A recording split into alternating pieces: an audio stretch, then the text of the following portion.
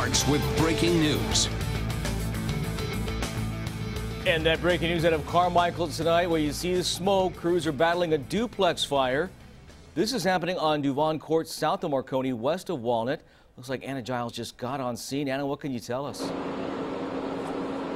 Yeah, the good news is that fire crews were able to get a handle on this, but the damage is extensive. Take a look for yourself just behind me here.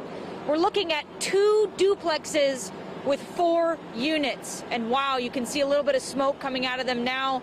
Like I said, crews have a handle on it, but you can see this looks like a complete loss. And we're learning tonight that more than 50 responders were out here fighting this. It took a lot of manpower to get this fire under control. Now, something dangerous that seemed to be happening at the time of this, there's a gas line between these 2 duplexes, but firefighters tell us that there have been no reports of explosions.